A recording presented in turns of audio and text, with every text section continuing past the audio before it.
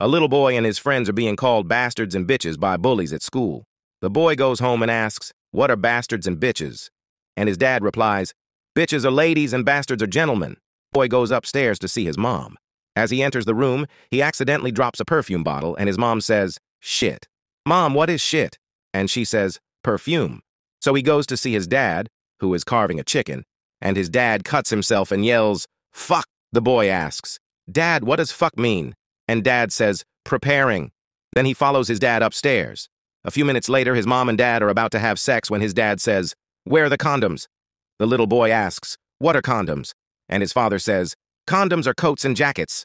The following night, his father invites over some important business clients. The boy opens the door for them and says, "Hello, please come in, bastards and bitches. Hang your condoms up here. My mom is upstairs rubbing shit on her face, and my dad is downstairs fucking the chicken."